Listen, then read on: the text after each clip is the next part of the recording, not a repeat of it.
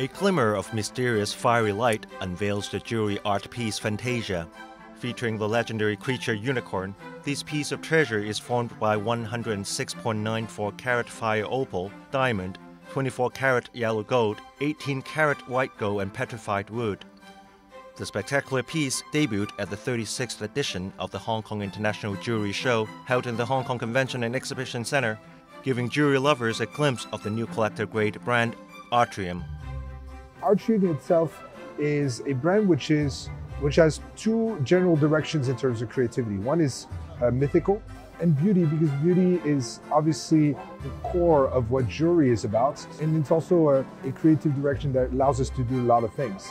Ultimately, we want each piece to be a collectible work of art, because we're addressing collectors. We're addressing people who know jewelry for many years now, many generations. As a whole, we felt that this unique piece was a very good way to introduce for the first time Atrium, which is for the first time present in this jewelry show.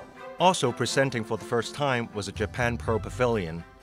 As the partner country this year, Japan debuted the pavilions at the International Jewelry Show and its companion event, the 6th edition of the Hong Kong International Diamond, Gem and Pearl Show in the Asia World Expo, to promote the high-quality pearls.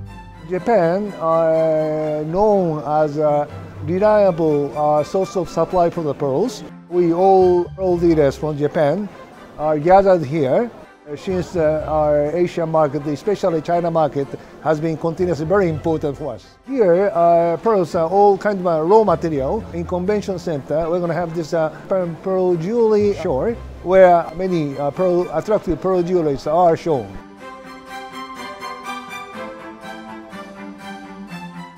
The annual Two Shows, Two Venues is the world's largest marketplace of its kind, an opportunity for exhibitors to reach out for regional and global markets. Hong Kong is the most important destination of the pearl exports, recorded 2 billion Hong Kong dollars in 2018. It is 80% of the Japanese total pearl export to the world. So it's meaning distribution center is Hong Kong. It means hub. We need a diversity of the sales destinations. In other words, portfolio is very important for Japan. So recently, ASEAN countries or another Asian countries will increasing the economy. That's why we want to spread to the market, not only China, but also the another Asian countries.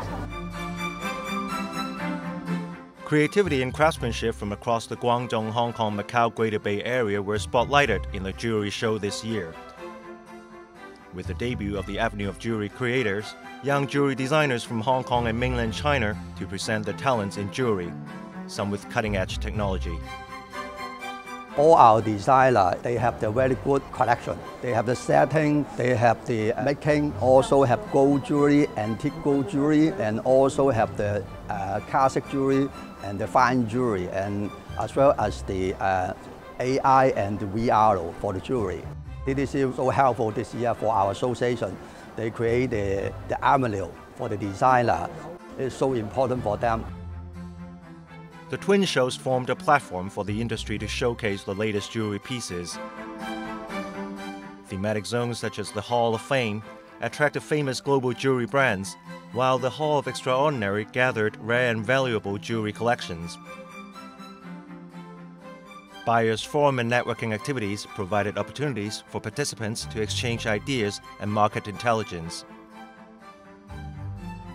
Held from February 26 to March 4, 2019, the two events attracted more than 4,600 exhibitors from 48 countries and regions, underlining Hong Kong's role as a global trading and sourcing hub for the jewelry industry.